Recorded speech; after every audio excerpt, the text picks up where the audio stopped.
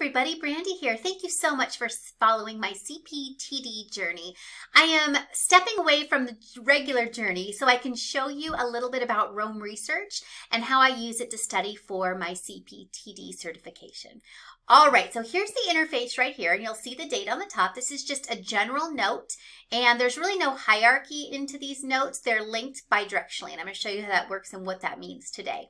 So you'll see the date up here, and then you'll see that this is Rome Research Training and Lesson 1, How Notes in Rome Are Connected Bidirectionally. When I clicked onto that link, this opens up the page that I'm linked to, and then it also shares a few bullet points of things that I want to talk to you about today. And first, I want to talk to you about the connectedness and stickiness of this method. So you'll begin to see how all of these things are connected together, and they begin to create a web of knowledge where I can make connections of things that I'm reading, listening to, and watching. Also, it makes it sticky. You'll see here how I go ahead and go in and add in my own notes so that I can connect it to existing schema that I already have and make it more meaningful for me. Second, I capture ideas from the TD box directly inside of this Rome product. And I'll show you how I do that in just a moment.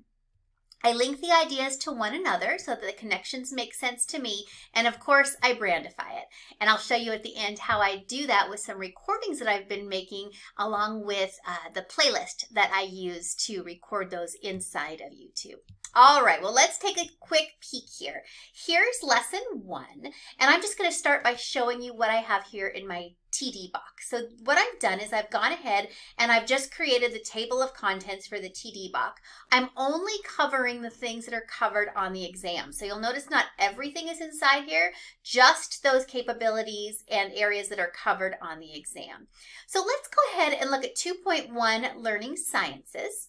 So I'm going to click on here just to show you. When you open up the Learning Sciences, I'm in the prep course, so I've taken the key points and I have pasted them in here. This is not something that I share with anybody, so it is protected as far as copyright goes, but it'll just show those different points so that I can refer to those later. And then what I do is I go into the specific pages. And so this one is 2.1a, the knowledge theory. So let's go ahead and open up that page.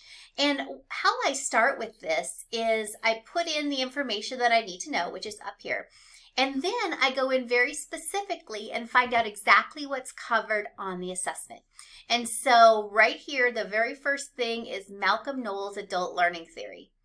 And then there's some other things that I need to know as well on here. So let's take a look at this Malcolm Knowles adult learning theory. What I've done is I've created a to-do. So this is something that I want to learn. When I'm done, I will check it off.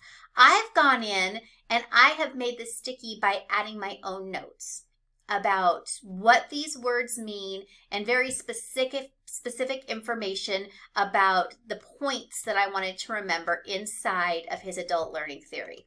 And I have those down here as well. And then the bidirectional notes that I was talking about, you'll see here Malcolm Knowles' adult learning theory. This opens up a page, and everything that I have tagged to Malcolm Knowles' adult learning theory comes up on this page. So I click it. Here's the information. You'll see that there are 3 linked references. The first linked reference comes out of the knowledge of facilitation methods and techniques. And really what I've noted here is that facilitating training works best for adult learners. As I'm looking through this, what I know about adult learners, I know that the facilitation will be much better than direct teaching or presenting. So I noted that here.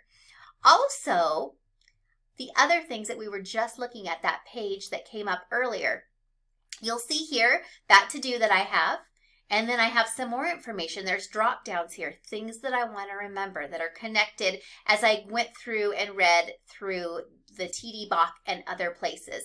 You'll notice up here as well, if you go over to the adult learning theory, as we're going down, if I see anything else that I want to remember, I will just basically place it inside of here. So if I would listen to a podcast or watch a video, I can put those kinds of things in here. I can put notes from those things in here, and then I can begin to tag things multi-directionally so that if anything else comes up in the TD box, in any of these other chapters, I can go in and I can tag that to Malcolm Knowles. And then I'll begin to see that those ideas are connecting and interconnecting. And I can go back and brandify it a bit. And when I brandify it a bit, basically what I'm doing is I'm creating brain tapes. For those of you who followed my journey, you realize that I do this. This is my own YouTube channel.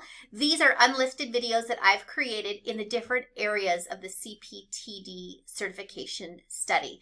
And you'll see here that there's 18 videos. I've watched it 60 times. And basically all I do is I put my headphones in at night and I have this on a playlist. So it's my CPTD brain tapes. I put it on shuffle play and I just let it go, because our brain, when it goes into those deeper levels of sleep, I just very quietly let those ideas go into my subconscious. And then when I wake up in the morning, I may just quickly look through my notes so that I can really solidify it and make sure that it sticks. So I hope this was interesting for you and that you find it valuable and you can use some of these ideas on your own.